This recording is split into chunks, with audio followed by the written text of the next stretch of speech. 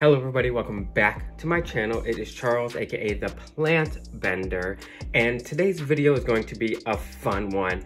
What better way to start off the new year than my 2023 wish list plants? So I have a long list of plants that I definitely want to get my hold on this year, but I narrowed it down to 4 that I really am going to work hard on acquiring in 2023. So here are my 4 wish list plants that I definitely, hopefully in December of 2023, I'll be making a video showing you these plants.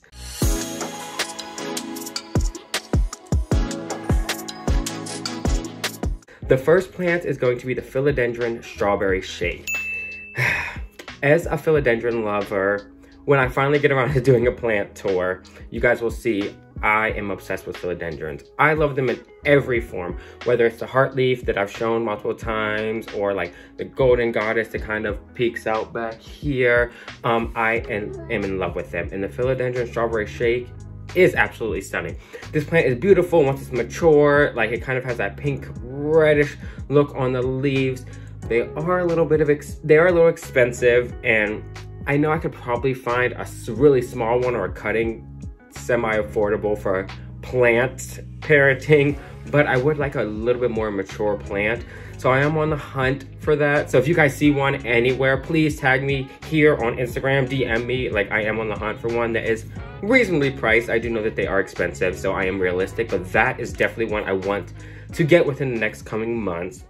The second plant is going to be the Anthurium regale. This plant is gorgeous. Now, I've wanted this plant for a few years now, but I wanted to be comfortable with, you know, anthuriums, alocasias, all those plants that require like high humidity, can be temperamental before I spent the money on them. I know I can get one pretty affordable now. I've been seeing them online that pretty affordable, but they're all so small. With anthuriums,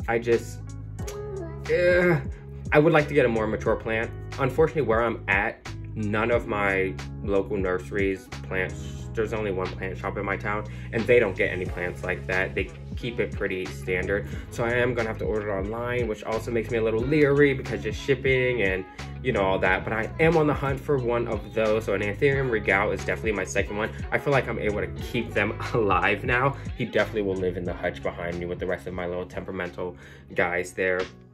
The third plant, the Philodendron Melanochrysum. Now, this one actually I've been shopping around for, and they're actually not that expensive. I think I've been seeing them for about 30 bucks, which is affordable, I guess, you know, when it comes to buying plants. I definitely want to get one of them. Again, all of my wish list plants I have to get online. There is not a nursery, even in the city that's like 2 hours from me. The nurseries there, they carry some rare plants, but they're very hit or miss on what they carry. So that so the Melanochrysum, Philodendron Melanochrysum, a lot of people I follow on YouTube have them. They are gorgeous, they're beautiful, they have those giant, you know, leaves. It just and I finally have the space for one. So that is definitely 3. That one I probably will acquire within the next coming weeks, because I have like 5 or 6 different ones in different carts on different websites. So that will probably be coming soon. And the fourth plant, fourth but not final, would definitely be the Monstera obliqua. Now, I know these are like kind of controversial in the plant community, mainly because people are selling like wet sticks at a ridiculous price point. Ones that barely, the nodes, you never know. Of course, if you know it's a node, you have no idea of knowing if it's gonna root or not.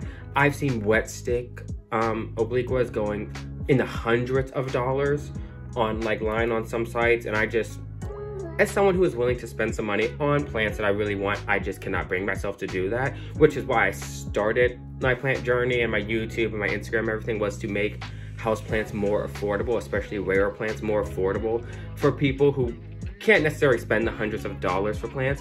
So that one is towards the bottom of my wish list, not because I don't want it, but because they are just so expensive and they are just so hard to come by. And I also want to make sure I can give it like the best environment to thrive, because I know they can be temperamental. A lot of people I see who have them like in terrariums or like enclosed spaces. And like I said, I do have the hutch back there, but even that, I don't know if that's going to be proper enough for that. So that one's probably going to be like the last one I get to, or maybe if I'm gifted it, or if I find it, even a small one at a reasonable price, I would definitely get that one. But I refuse to buy like wet sticks of it or just like small cuttings of them, just because if they were $10, absolutely. But like I said, I've seen wet sticks in the hundreds of dollars.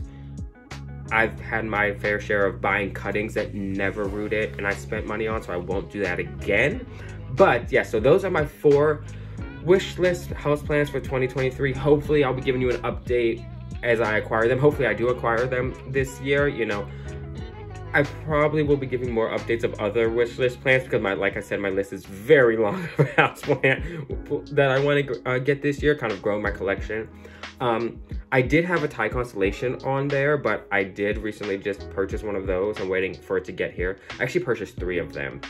And then I purchased 2 Monstera white stripes and I believe like 4 or 5 Monstera variegated Addisonii. So those are also on my wish list plants, but I purchased them, so I'm waiting them all to now be delivered. Hopefully they come in good shape, fingers crossed. That will be a video coming soon once they actually get here. But thank you guys for joining me on my 2023 wish list plants. I am Charles the Plant Brender, and see you next time.